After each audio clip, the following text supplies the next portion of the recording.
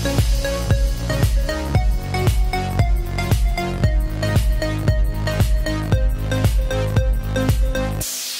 guys, what's going on? It's GregglesTV. I'm going to show you how to install Remix OS for your PC. It's going to allow you to install Android on your PC or your Mac and run Android apps from it, and also run their version of Android on your device. So first thing you want to do is go to the website. I will link it in the description down below, and then you want to do the free download. So just click free download. It'll bring you to this page right here, and what you'll do is check off that you're a developer and you've read the above message. Once you do that, you can click download now. And a couple of things you need to keep in mind is you need a USB 3.0 flash drive, aka USB drive. And once you have that, make sure it's formatted to FAT32. Once you have your USB drive up, all you want to do is just right click that, click format, make sure right here the file system says FAT32, and then hit start. Once it starts, it'll take about less than a minute, and it will format it to FAT32 for you. Next thing you want to do is go to where you downloaded that zip file, and you want to unzip it. So just right click it and unzip. Once it's done unzipping, you want to open up that folder, and you want to run this exe file, your Remix OS USB tool. So double click it, hit yes, and then it's asking where it can burn that ISO file. So I get the USB disk right here for F.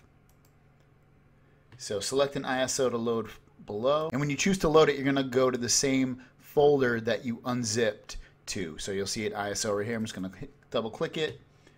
It's going to go to my F drive. The F drive is that USB drive. Now I'm going to hit OK.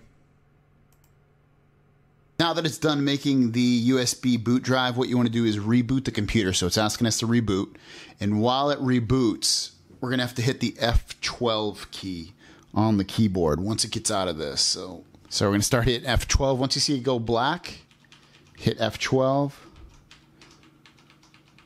Oh, actually, mine's F11 because boot menu. F11 for boot menu.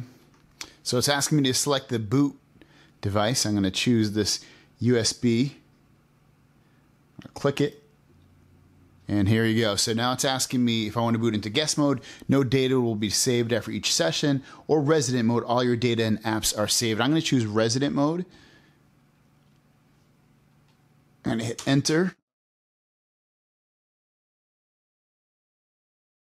Decompressing Linux and detecting Android x86.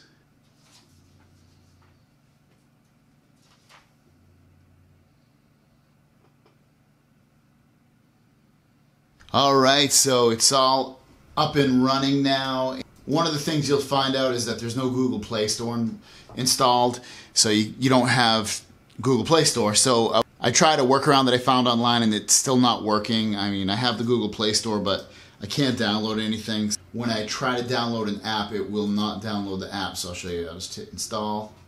I get this, I hit accept, and then I'll get an error up here. Tried a bunch of things, still isn't working, so I have to still work on that. But otherwise, it comes with a browser. I'll show you right here. So websites and things will load up pretty fast too. I'll go to my website just to show you. GregglesTV.com.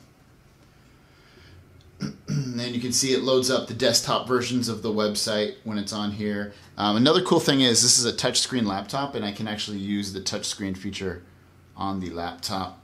Everything works, pinch to zoom, all that cool stuff. You can see videos play pretty damn good. That's playing right there. Let me see if I'm able to change the... Yeah, I can't. Doesn't look like I can...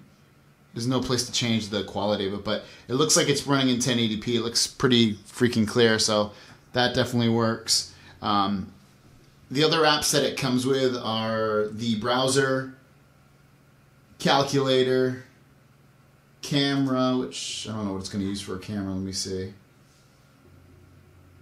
Okay, so it uses my front-facing camera. Neato.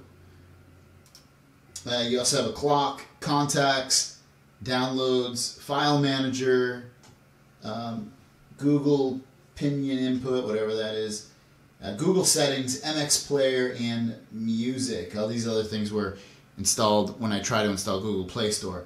And the OS is running off a 3.0 USB stick. So make sure you have USB 3.0 stick, otherwise it won't really work. So it looks like when you try to sideload an app, at least Firefox, you can see it's crashing right here. So this is really still buggy. It's in alpha. Sometimes it hangs up. Sometimes it runs really well. It's definitely cool to play with, but right now, I'd probably, if you asked me to try it now or wait, I'd probably tell you to wait until they release a newer version. Right now they're still in the January 12th version, but runs okay sometimes, otherwise runs kind of crappy. You do have all your settings up here. The one that is missing is updates. I don't see that anywhere on here. You can go into all kinds of, you can go into the notifications and turn those on and off, but it's still kind of baking in the oven. But it does work if you want to try out Android, but it does work partially if you want to try this on a PC. I'll continue with the updates as the updates come out and try to give you more updates. And once I get Google Play Store involved, I will show you that as well, guys. So, guys, thanks for watching. If you have any questions or comments, leave them down below. Don't forget to subscribe, and I will see you guys down the road. Peace!